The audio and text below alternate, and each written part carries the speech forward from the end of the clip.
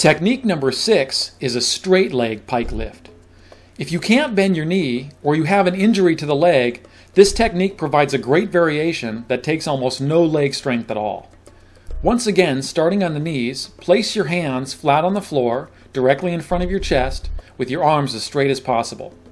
Bring one leg out to the side and keep the leg straight with your foot flat on the floor.